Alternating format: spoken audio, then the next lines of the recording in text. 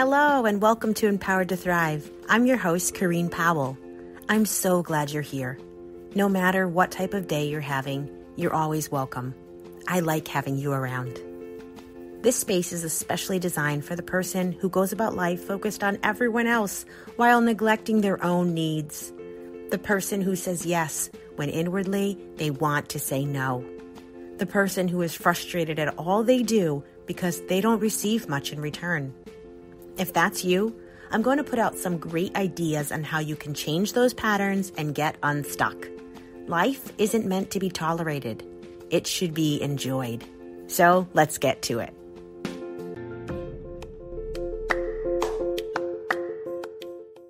Hello there. So glad to have you here with me. I want to give you some practical tools today on how you can go about becoming more mindful than you may already be.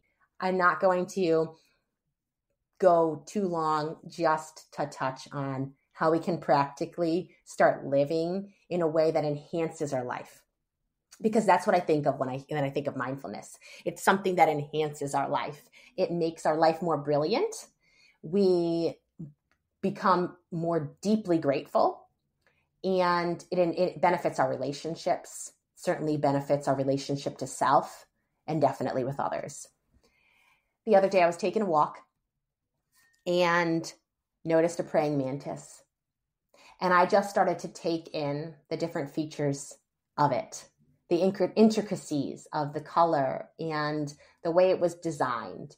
I watched it for probably a minute, and considered recording, but really just wanted to be present in that moment.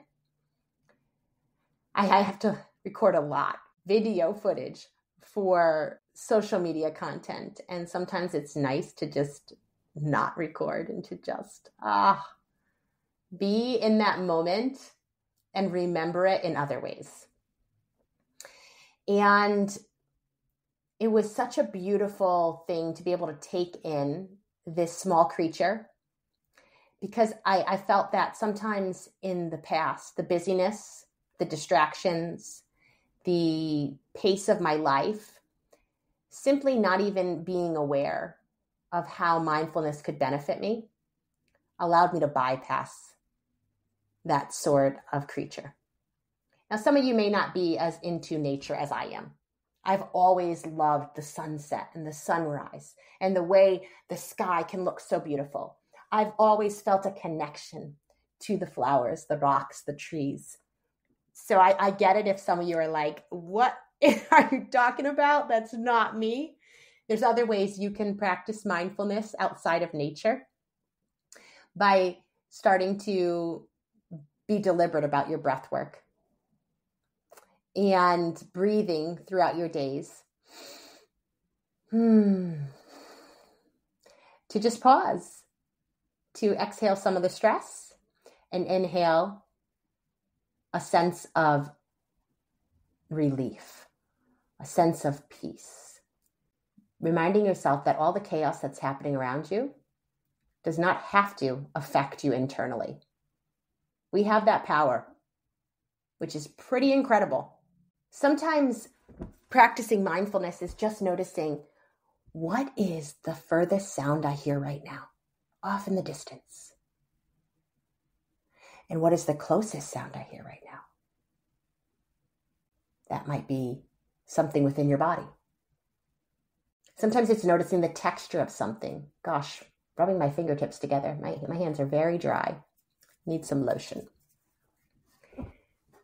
Sometimes it's noticing our feeling state or the sensations of our body.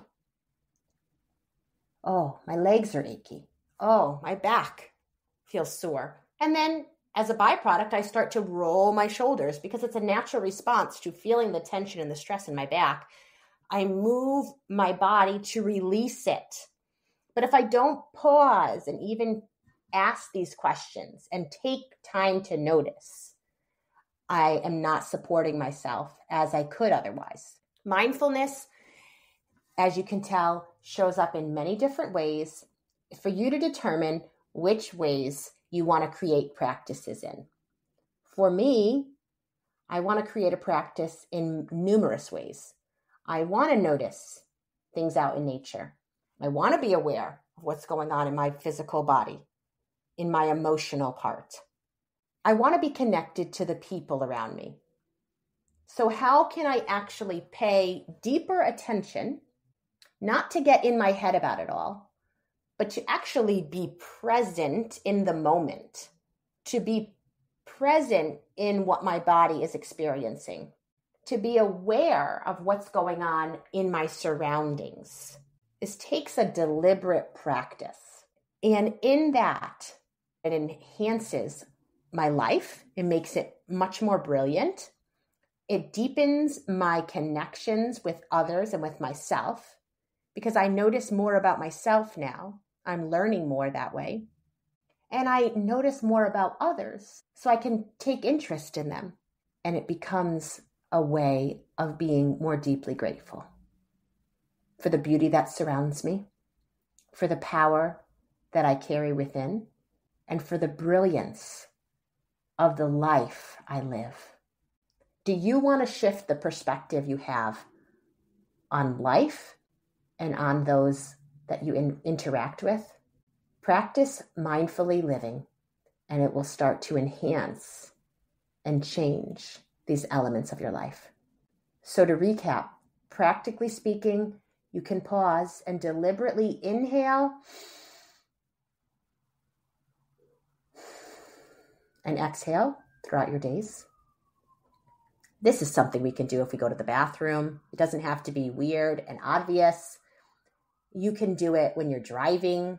You can do it if you're sitting at your desk, if you're pausing for a meal break while you eat. Take notice of the texture and the taste. Slow the process down. When you're interacting with people, notice what's going on around you in the room. Actually make eye contact with people. How uncomfortable that can be. How we can be taught that if you do that, something very scary or very bad could happen to you. What about how it could also enhance our relationships and deepen our connections? There's something very sincere about being able to show up and make eye contact with somebody, say hello, or give them a kind nod and a smile. Take notice of the flowers, the scents, the sounds, the feels of the wind when you're outdoors. Move your eyes from off your phone, from off the screen, onto what's in front of you and what's around you. Take the earbuds out and start to notice the sounds that are around you. I understand this can be very overstimulating sometimes, so you know yourself best and start small and go gradually. When I talk about bringing in a new practice, I always mean start with one thing. If you're like, I want to just mindfully eat my food. I want to notice what I'm eating. I want to taste it. I want to slow down the process when I eat. Start there. If you want to become more mindful about how you're doing, notice your physical sensations throughout the day and pause and breathe. Perhaps you want to deepen your connections and you want to start to notice more about other people.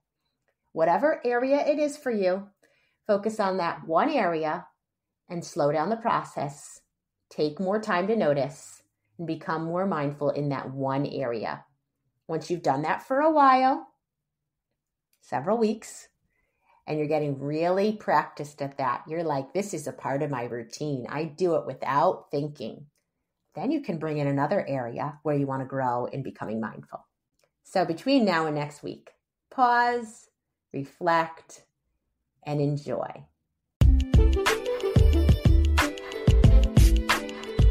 We've come to the end of another episode. I'm so glad you stuck around. As you consider what you've heard, what's the one thing that especially resonated with you? What's one way you can start to implement change into your life? Too much too soon isn't sustainable. Start small and go slow. Consistency is key.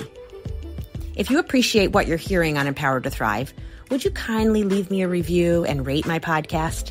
It helps a lot. I hope you'll share the episode with a friend and come back next week. And don't forget, I'm so glad you're alive.